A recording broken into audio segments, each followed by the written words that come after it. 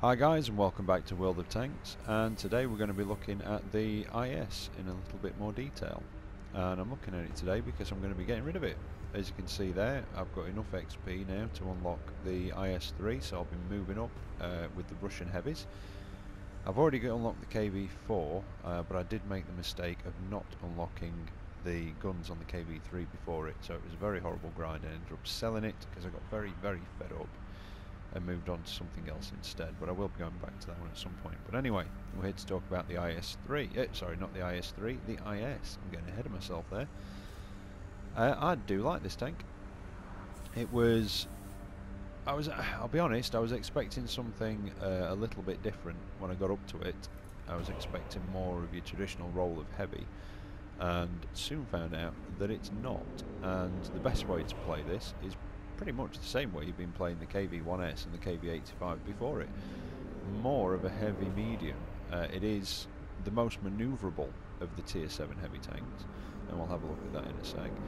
And you basically, if you've come from the KV-85, which you probably will have unless you went through the medium line through the KV-13, but if you have come through the KV-85, then yeah, pretty much more of the same.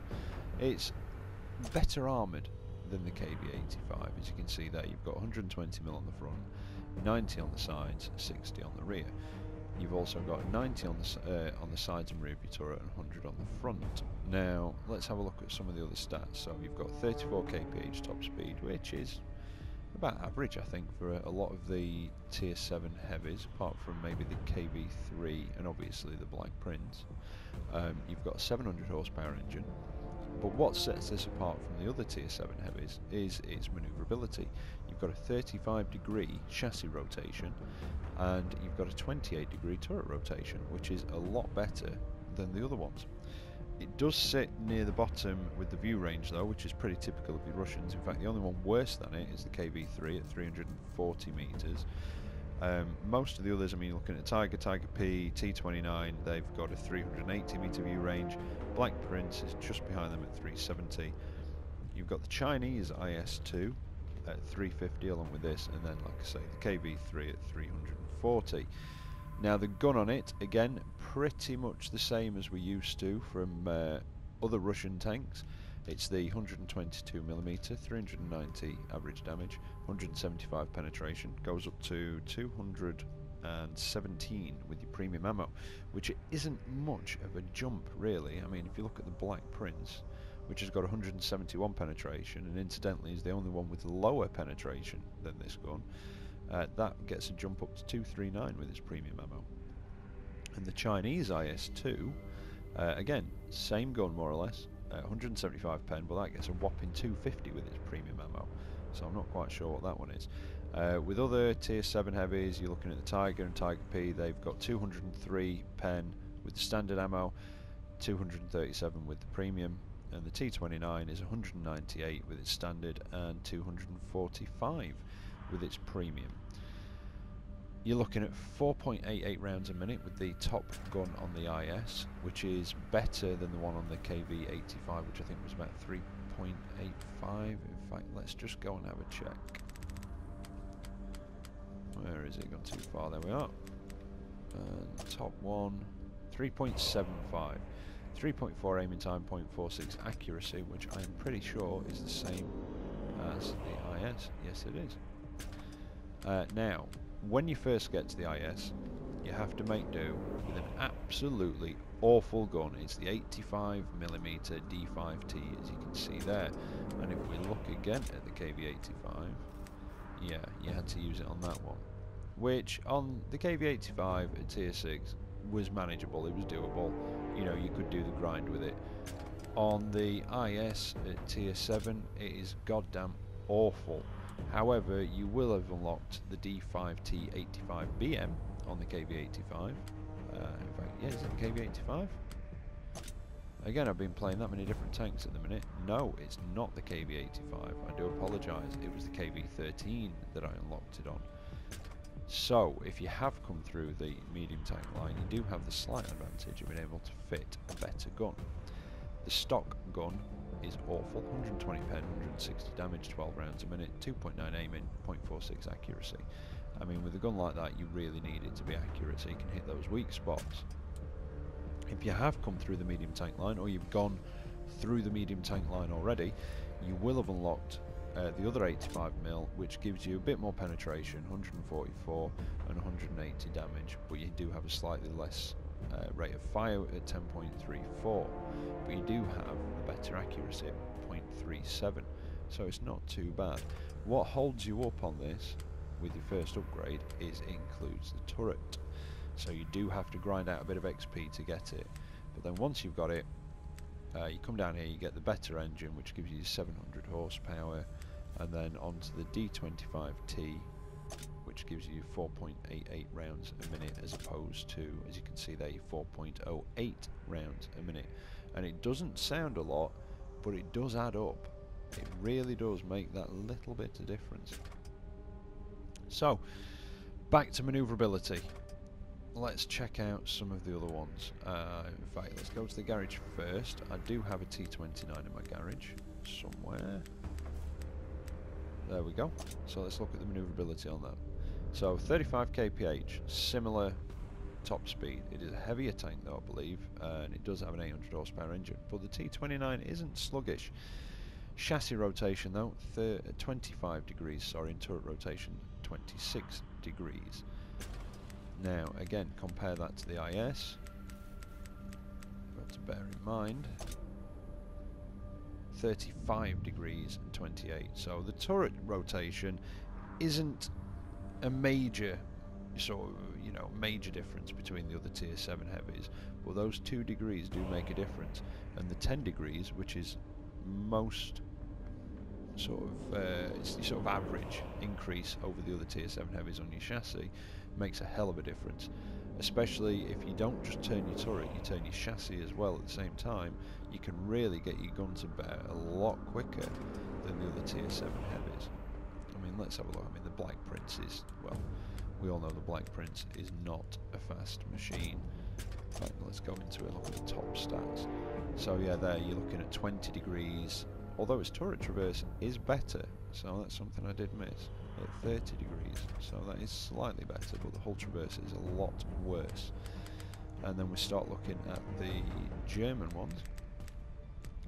We'll just look at the Tiger, because I think they're about the same, the Tiger and the Tiger P, although actually, having said that, I will look at both of them. You're looking at 26 degrees, so the IS is 9 degrees faster, and you're looking at 23 on the turret, so it's a whole 5 degrees faster there. Let's just check the Tiger P. 22 degrees on the hull of the Tiger P, and 23 on the turret, so yeah, it is a lot more manoeuvrable than the other tier 7 heavies.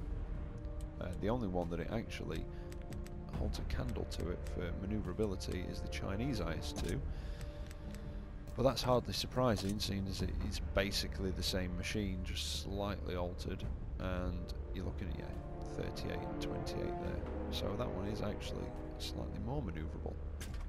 Well, like I say, it is slightly upgraded over the standard IS. Now, as for using this machine, like I say, you've got 120mm of armour on the front, however, you have got that flattened bit where your driver's hatch is. That is a bit of a weak spot. You know, they hit there, things are going to generally penetrate, and I found that the best way to play this tank is, like I say, the way that you've been playing the KV-1S and the KV-85 before it. Use it a little bit more like a heavy medium, and you use that gun to peekaboo, so you pop out, plant one into them, get back into cover. You can't, for instance, like in a T29, you can't get hull down somewhere and be almost invulnerable if no artillery are in play. You can't angle it quite the same as you could a Black Prince and just bounce shots all day long. The Black Prince is famous for its toughness, and it's not got, particularly good armour, but it's the angling that serves well on the Black Prince. So with this one, like I say, you can't get in a hold down position, you have to sort of, peekaboo, like I say. In the higher tier matches, such as tier 8 or 9, your role is a little bit more limited, and you are going to find yourself trying to flank more and support. Most of the things up there will be able to kill you in maybe 3-4 shots. You're going to have to work that a little bit harder, but you can support your teammates very well, and with the manoeuvrability you can get around the flank, pop out, put one into the flank of the enemy and get back into cover again while you reload. Now in a tier 7 match you do have to be a little bit wary of some of the other tier 7 heavies. You can't sit, you know, I mean you shouldn't really sit and trade shots with people anyway unless there's no other option. But again, you use your manoeuvrability and you outmaneuver them and you get around the sides, or you use that manoeuvrability to pop in and out of cover and just plant shots into them. But you can have some good fun in a tier 7 match in this, especially against the mediums. You can really bully them. So enough talking about it in the garage. Let's have a look at a couple of replays and see how we get on, and then you can draw your own conclusions from that. So here we are, we're on Dragon's Ridge, standard battle, and we are a top tier. It's tier 7 matchup. And I've put this one on. I did originally want to put my last couple of games on in it, because I've now got rid of it. And I would have kept this, the IS, if it wasn't for the fact that I've got the IS-2, which is basically the same tank. Although it doesn't have that flattened bit for the driver's hatch. The whole front of it is angled, but it does have 20mm less armour on the front. So, I am going to go round here at first, you know, the usual way, and sort of either try and get down to the village along the ridge, or duke it out that corner if need be. But I changed my mind because nobody else is dropping down into this sort of valley down here where there's a few buildings. So I'll drop down this way, a couple of other people join me, and you'll see in this the peek-a-boom sort of tactic that I was talking about in the garage. So we'll try and make our way through here. We don't want to go herpa-derping straight out where the buildings are though, in case the enemy have got there before us. Although if the MT-25 is going to do it, we'll take advantage of it and use him to spot. Doesn't seem to be anybody in here. There's a tiger around there. He's not managed to make it into the buildings just yet. So we'll see if we can get up onto this corner. Now it doesn't have particularly good gun depression, so you do have to go quite far over. Ooh, back up a bit into that dip. He puts one into my lower glacis and I bounce, which isn't good. What have we got over there? 3000, what's that? Yeah, 3601H. Plant one into the side of him. I must attract him at the same time. That tiger's popping up to put one into this tank destroyer next to me. It was a nice tank, the 3601H. I really enjoyed playing in that one. I think I might have to get one again. Right, get down a bit here, put one into the side of that tiger's turret. Didn't bounce that time. And back off to reload. And gun's about reloaded, start making my way forwards again. Put another one into the side of the turret of the tiger and back off again so he can't get a return hit into me. When we're about reloaded, move forwards. He's manoeuvring again. Something's just put one into the side of me there. Another one into the tiger. It's a KV-1S. I do actually end up spending most of the fight down here dealing with these heavies that have come down. Right, somebody's finished the tiger off. Time to move on to the KV-1S. I enjoyed that tank as well. Although I did play it less like a heavy and more like a medium. And I think that's the way to play the KV-1S. Oh, I've got a stir at Emil up there. See if I can plant one into him. I think it was him that bounced off me, but I'm not 100%. It's a funny old angle for it to hit me down here. See if we can... No, that one didn't bounce. Only hit my gas tank. Plant one into him and finish him off. Nice respectable amount of damage on this gun. 390. And those Störer Emils do not have very good armour. There's a flat Panzer up there, otherwise known as a Yank Panzer IV. Put one into him, take off half his health. In fact, over half his health, but he's damaged my gun. So I'll use my repair kit to get that fixed. See if I can put one more into him and finish him off, and there we go. So, still not managed to move out of the valley, but I've had plenty of stuff to shoot at. Oh, and something's popped up behind me again. It's that KV-1S. And I just managed to move back in time. That was more luck than anything else that he decided to shoot at that moment. And it bounced off my upper glacis. And I've no idea where that shot at the KV-1S went. Now he's trying to use his manoeuvrability to get back round behind me again. They are a quick tank, but they're not that quick. So let's see if we can chase him down. Sounds like he's run into trouble. He has. Put a nice one into the back and set him on fire. And then that T-29 finishes him off. And that's it. It's 11-5. There's one tank destroyer left. And I very, very much doubt that I am going to get to him. So that's pretty much me out of the fight for now. Yep, and there we go. He's finished off. So here are the results. 2,894 XP, 84,000 credits, although the two ops that I completed, one gave me 25% extra XP, the other 25% extra credits.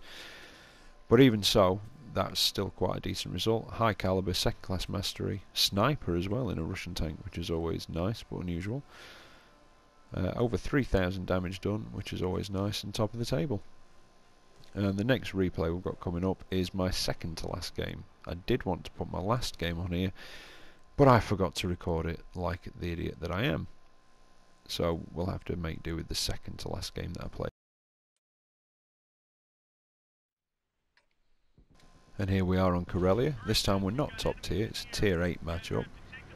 So what I decide to do is not to head down into the valley there on the southeastern corner, where all the heavy tanks normally go to duke it out. I decide to play it a little bit more like a heavy medium and go flanking around the western side and around the north there. So we'll start heading up that way and see what comes our way.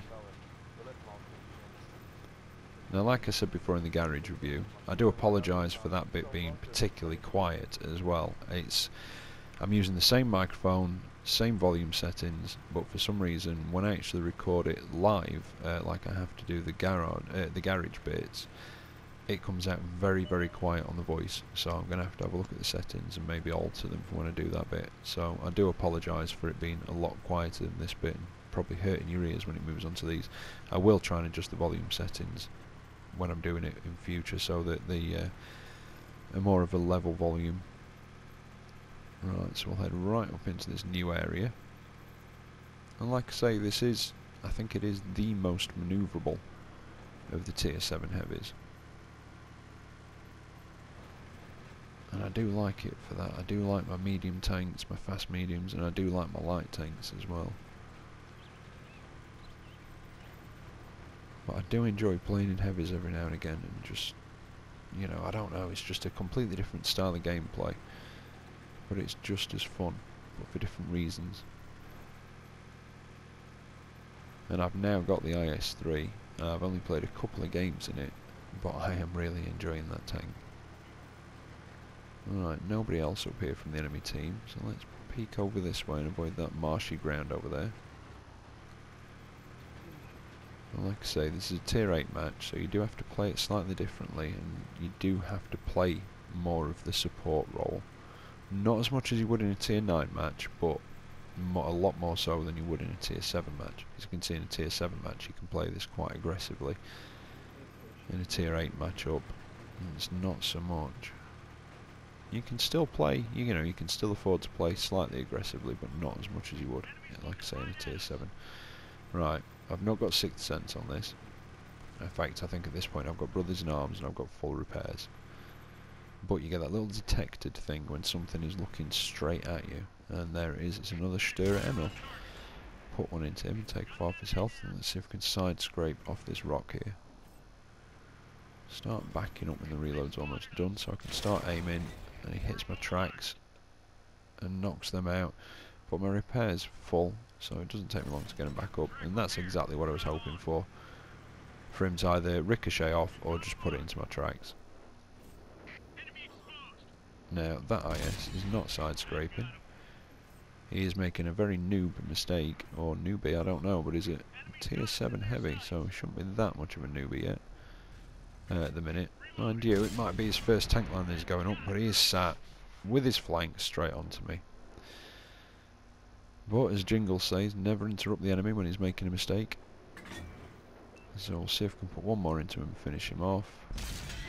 And wouldn't you know it, it drops. And a miss. That's Russian accuracy for you. But somebody else finishes him off, so let's try and move down towards their base. They have got an artillery. Oh, something else has seen me now. Is it the artillery that's seen me? It possibly could be. Let's see if we can put one in it. Oh! What was that? It just hit me then. Is that a... No, it's a laver. Alright, let's see if we can put one into his lower glacis. Oh, just taken another hit from him.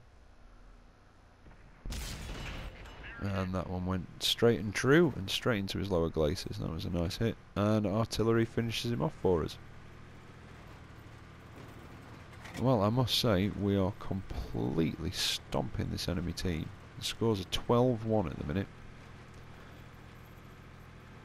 So, if I can do a bit more damage, because I've not really done much, although I've got some assisted damage up there. But if I can just stay alive and do a bit more damage in this match, I'll be happy. There doesn't seem to be much up here. I did enjoy that shot on the artillery, by the way. It's always nice to take out artillery. Now, oh, down to one medium left on the enemy team. I was just going to say there's nobody up here, and that's why. Oh, and there he is. Full health T-44. Angle a little bit. Now, it says I can shoot through that rock, and I'm a little bit doubtful, but it does go wide and hit it, and some of the rocks, they've not quite got a full sort of damage model on them, or whatever, so you can shoot through the edges of some of these, just like I think he did then to hit my turret, it looked like from that view. Possibly the commander's hatch. And I was trying to side scrape off the rock, but obviously it wasn't to be, and the T-44 finishes me off. So, that was about it. And that's the T-44 finished off. Not a lot of damage done myself in that match, but that was the second to last match that I had in the IS. And like I say, I completely forgot to record the last match, which was quite annoying. But still, second class mastery. By this point I'd also got my Mark of Excellence. I think I got that in the game before this.